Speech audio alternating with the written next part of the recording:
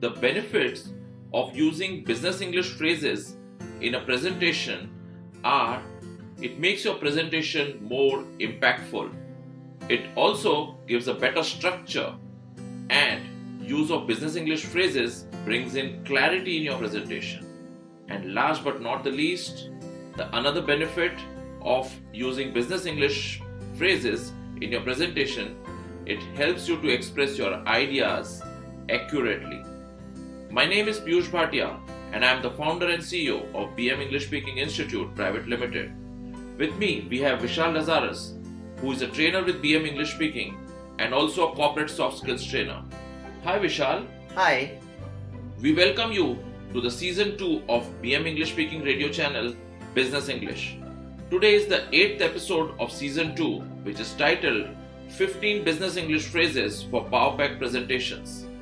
Listeners, do note that there are 15 short sections in this podcast. For each short section, there are 3 to 4 phrases. I understand our earlier episodes were short, but this one has a lot of business English phrases which will make your presentations more impactful. So stay tuned. Vishal, if one has to welcome attendees, what does one say? To welcome the attendees, you must use any one of the following 3. Number 1, good morning, good afternoon, good evening, ladies and gentlemen. Number 2, on behalf of my company, allow me to extend a warm welcome to you. Or number 3, hi everyone, welcome to our monthly meeting. Oh, great. That brings me to section 2. How does one introduce a speaker in a presentation?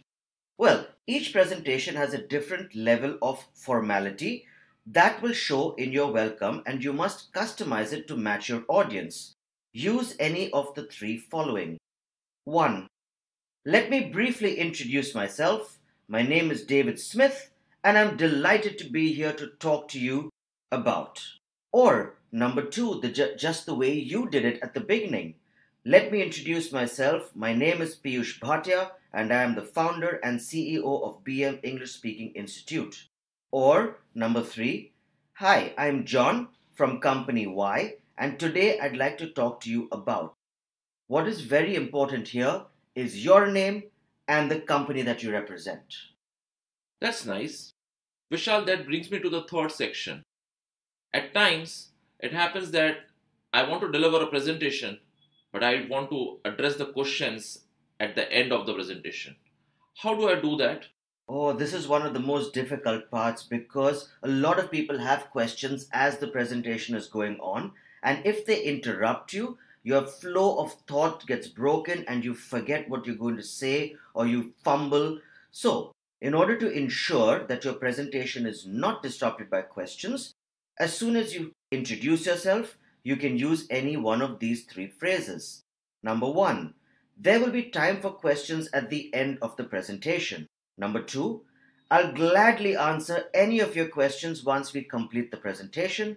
Or number 3, I'd be grateful if you could ask your questions after the presentation. Oh wow, that means I'm able to keep the questions at the end. Well, that brings me to the next section, which is section 4. Now, I want to start my presentation. What do I say?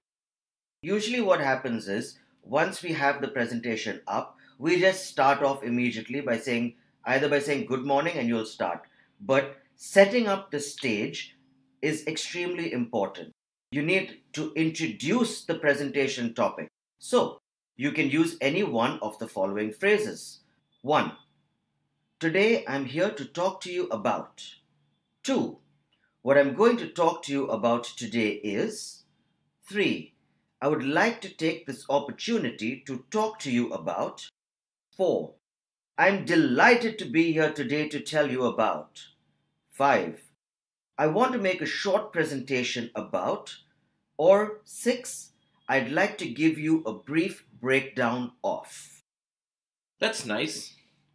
Now that the stage is set, Vishal, you'll appreciate that in a presentation, there is a fixed agenda. Now, when I move from one point to the next point, if I jump abruptly, it doesn't sound nice. How do I transit from one point to another point? You're absolutely right. If you do not transition from one point to another, your audience will not know whether your previous point is over or not, and they might get a little confused. You may use one of the following phrases to move on from one point to the next. 1. Now I'd like to move on to the next part. 2. This leads me to my next point, which is 3. Turning our attention now to, or 4. Let's now turn to.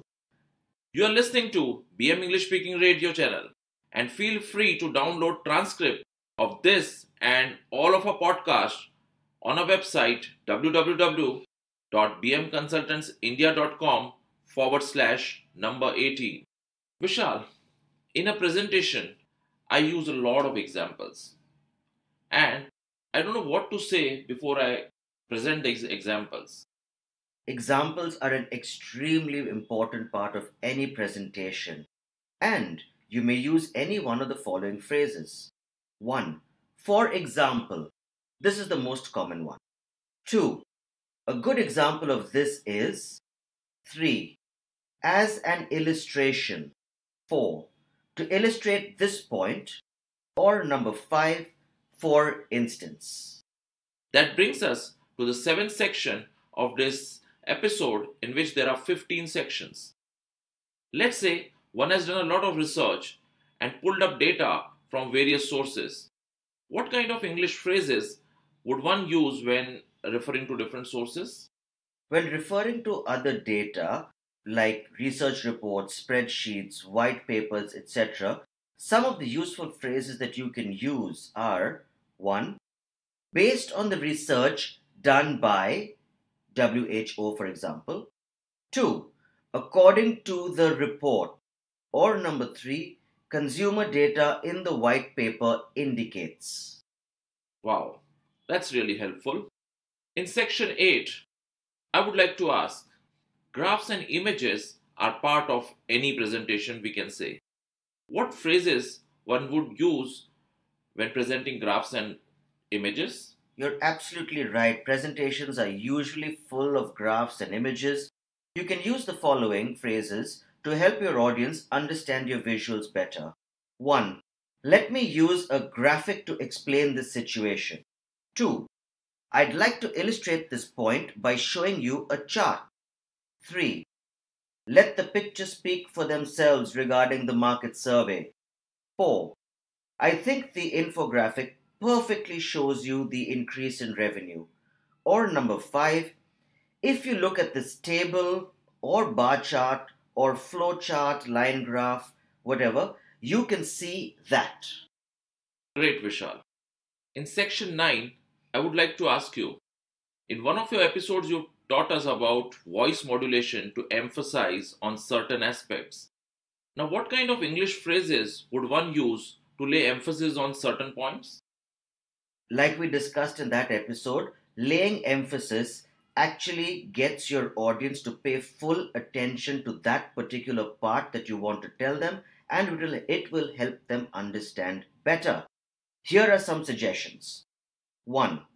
It should be emphasized that. 2. I would like to draw your attention to this point. 3. Another significant point is that. Or 4. This is important because. Well, that brings us to the 10th section of this episode. Let's say someone is delivering a presentation. In middle of that, one realizes that the point may not be clearly understood. Let's say one wants to paraphrase. What kind of phrases should one use? At times, it might happen that you express yourself unclearly or the audience did not understand your point. It's understandable. In such a case, you should paraphrase your argument using simpler language. The phrases you can use: 1. In other words. 2. To put it more simply. 3. What I mean to say is. 4. To put it another way. 5. To express my point differently. At BM English Speaking Institute, we train you to deliver power-packed presentations at our training centers in Mumbai. And yes, We also have an online training option for you too. Do check our website www.bmconsultantsindia.com. Vishal, questions are an integral part of any presentation, right? Absolutely. Now, let's say I want to invite audience to ask questions. What do I do? Now, as we mentioned earlier, we've asked our audience to hold on to their questions to the end of the presentation. Once you get there and you want to ask them, now please let me know what you need to know. Some of the phrases you can use are 1. I am happy to answer your questions now. Or 2. If you have any questions, please don't hesitate to ask. One has answered all the questions, but just wants to ensure that there is enough clarity in the room. In section 12, I would like to ask you what phrases one can use for clarity. You're absolutely right. After answering a question, if you want to check clarity from the audience, these are the phrases you can use. 1. Does this answer your question? 2. Did I make myself clear? Or 3. I hope this explains the situation to you. Vishal, I remember a marketing manager of a large corporate telling me that at the end of his presentation, he was asked some unfamiliar questions. How does one take care of that? What phrases should one use? This may happen where you do not have or you're not expected to have certain answers. You must not get afraid at this point of time. There are certain phrases that you can use that will help you. Some of these phrases are 1. That's an interesting question. I don't actually know off the top of my head, but I'll get back to you with the answer. 2. I'm afraid I'm unable to answer that at the moment. Perhaps I can get back to you later. 3. That's a very good question. However, I don't have any figures on that, so I can't give you an accurate answer. Number 4. Unfortunately, I'm not the best person to answer that. Oh wow, this is really useful. That brings us to the 14th section of this episode. Let's say I want to summarize and conclude my presentation. What phrases do I use? At the end of the presentation, it is extremely important that you must summarize the important facts once again. You can use these phrases to summarize. 1. I'd like to conclude by. 2. Weighing the pros and cons, I come to the conclusion that. 3. In conclusion, let me sum up my main points. 4. Thank you all for listening. It was a pleasure being here today. 5. That brings me to the end of my presentation. Thank you for listening or thank you for your attention. Next, well, that's it from me. Thanks very much. Or finally, that brings me to the end of my presentation. Thanks for your attention. So that brings us to the last section of this episode. In a team presentation, there are multiple members delivering presentations. Let's say there's someone who's going to present after I have presented. Business English suggestions, please. Usually what happens is when we finish our presentation, we say thank you and we walk away. That's never a good way to handle things. To show that you are comfortable in an office environment, you must always hand over to the next speaker. Phrases for that? I will now pass you over to my colleague, Jerry. Or, Arun, the floor is now yours. Thank you listeners for being with us. You are listening to BM English Speaking Radio channel and feel free to download transcript of this and all our podcasts from www.bmconsultantsindia.com/80. Thank you Vishal for educating us on business English lessons. You're welcome. I am convinced that listeners, you will now use all the business English phrases so that you deliver power-packed presentations that Vishal has taught us today. With that, we come to the end of episode 18 of season 2 by BM English Speaking Radio channel. In the next episode, Vishal will help us learn 10 business English phrases for customer service. Thank you for listening.